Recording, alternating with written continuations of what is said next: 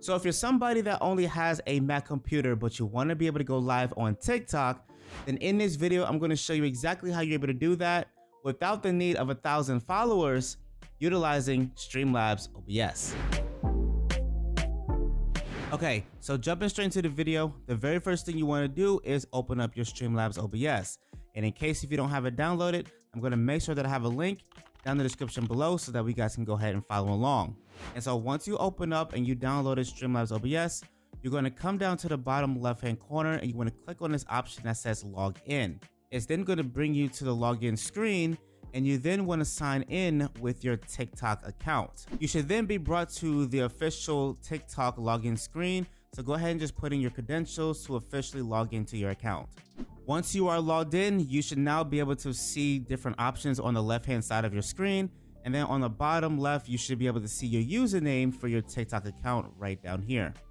And so what you're going to want to do now is you then want to set up your canvas so that way it fits TikTok's format. So what we're going to do is you're going to come down to settings. You are then going to come up to video, and you then want to change your base canvas resolution and flip it to 1080 by 1920. It's then going to turn it into a vertical canvas for you. You also want to make sure that your output scale resolution is also 1080 by 1920. And for your FPS type, you want to make sure that's set to common. And then for your common FPS values, you want to set that to 60 so that way you can have a stream that runs at 60 frames per second. So once we now have this set up, we need to come over to the output tab, and you want to make sure that your output mode is set to advanced. And so from here, you want to make sure that your audio track is set to 1. Make sure the Twitch VOD track is unchecked since we're not going to be live streaming to Twitch. And for your video encoder, you want to select this and you want to look for Apple VTH.264 hardware encoder. Now, I am personally utilizing a Windows desktop, so I'm not going to have this on my screen. However, you should be able to see it on your screen since you are utilizing a macOS device. Now, you do not want to use an X264 encoder because this is going to utilize way more resources than what you really need to be utilizing. And so look for the Apple VTH264 hardware encoder. And so from here, you want to make sure that your rate control is set to CBR or constant bitrate. It means the same exact thing. Now, once you have this selected, go ahead and come down to your bitrate, and you want to make sure you have this set to 6,000 for the best possible video quality. But if you notice that your live stream is starting to lag, then go ahead and drop your bitrate down to 4,500, as this will be a good balance for both TikTok and Streamlabs OBS. Now from here, you want to make sure that your keyframe interval is set to 2. And then for your presets, you want to either have it set for P5, P6, or P7. I would not go to P4 or anything below that because these are not going to be really good quality. But for P5, P6, or P7, you can choose either of these. However, I personally recommend going ahead and just choosing P5, as this will still give you good quality and still save you a little bit of resources for Streamlabs OBS, since this is a heavy resource-based software. So go ahead and set this to P5. And then for your tuning, you want to set this to high quality. For your multipass, you want to do 2 passes full resolution. For your profile, you want to set this to high. And then for your look ahead, make sure this is unchecked. And for your cycle visual tuning, you want to leave this checked. Now for your GPU, put this at 0. And then for your max beat frames, you want to set this to 2. And so now from here, we want to go over to the audios tab, and then you want to make sure that your sample rate is set to the highest possible quality. So for this, it's going to be 48 kilohertz. For your channels, you want to make sure this is set to stereo.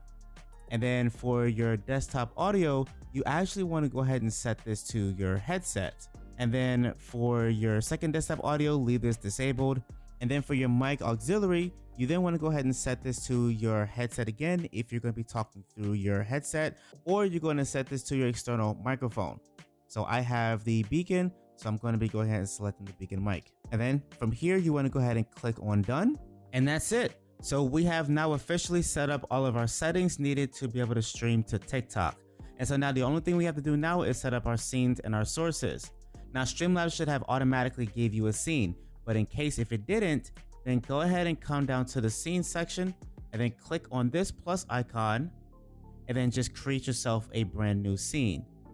And then what you're going to do from here is come over to your sources, and you're going to click on the plus icon under your sources, and this menu will pop up right here. And so under the capture sources, you have an option to select either a game capture, window capture, or a display capture. Now, I do personally find it easier to do a display capture, as this is more of an automatic option for you to just showcase your screen. However, if you want to manually add in like your game scene or a specific window, then you can do the game capture or window capture. Now, once you've selected the one that you decided to go with, you are then going to go ahead and make sure that this option right here is checked. And then go ahead and name this whatever you like, and then click add source. And then you're just going to go ahead and you're going to scale it to fit the entire screen. You are then just going to move it over so that way it fits directly in the middle. Now, if you're somebody that has a webcam or a camera and you want to be able to add your face, then go ahead and click on the plus icon next to your sources. And then under the video and audio section, you're going to go ahead and do a video capture. You're then going to go ahead and add the source. You're going to name this whatever you want. I'm going to go ahead and name this as camera. Click add source.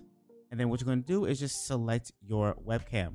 So I'm just going to select one of my random webcams here. And then I'm going to come down, go ahead and click on close. And then I'm just going to go ahead and scale this to fit the top portion of my screen. Once that's there, I'm going to take my actual canvas itself.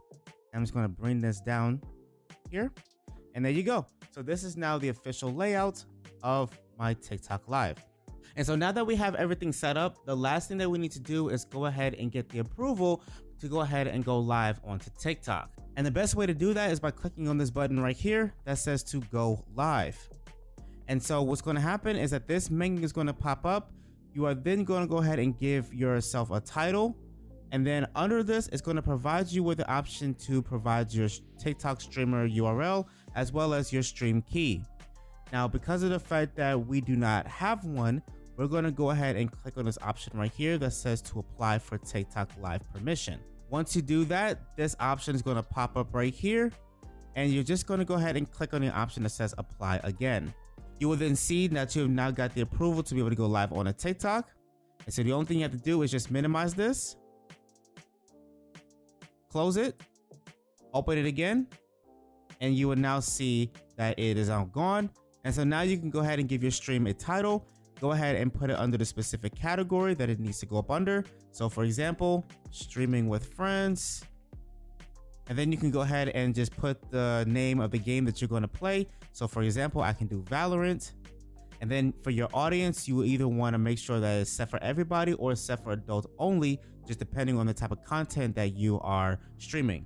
And then if you wanted to, you have an option to actually go ahead and tweet this onto your Twitter, aka your X account. Once that's done, you're now able to go ahead and press confirm and go live. And so with that being said, that is going to be all for today's video. And so now if you learned something or if you made it to the end, make sure you give this a big fat thumbs up. Make sure you guys go ahead and smash that subscribe button, as well as turning on post notifications so that way you do not miss a single video that gets posted up on this channel. And in case if you want to learn something new, make sure you click on this video right here, as YouTube did recommend that video specifically for you. And I will catch each and every single one of you in the comment section down below or in the next video. Have a wonderful day, guys.